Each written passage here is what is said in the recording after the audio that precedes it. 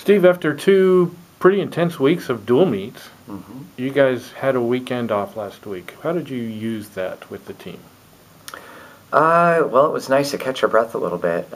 We basically just used it as a normal training week. Did a little bit of lifting and some practices and stuff. We're heading towards taper, so a lot of it now is just detail work and sharpening up, and used it as a weekend to just kind of catch our breath.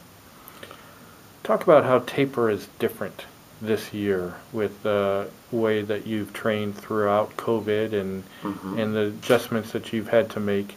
How are you adjusting your taper? So it has been a different year because we don't have a 3-day conference championship, and it's going to be basically ending our season on a dual meet where we're doing everything in one day. It changes the way you do things with your taper because you're not trying to string it out over 3 days. It'll be one day and done, which means we can rest more, we can be a little bit sharper. It also changes how you taper going into it because we've tried to be a little bit sharper for all of our dual meets rather than, kind of just training through dual meets, and then waiting to the very, very end. We've tried to be a little bit quicker all the way along. So it makes a difference, in when we drop our weights and in how long we do taper with everybody.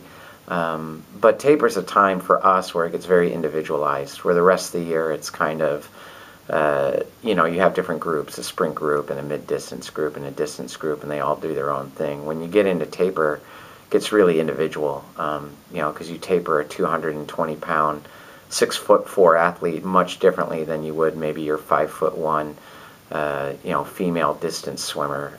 What they require are very different things. So it gets very case-by-case basis.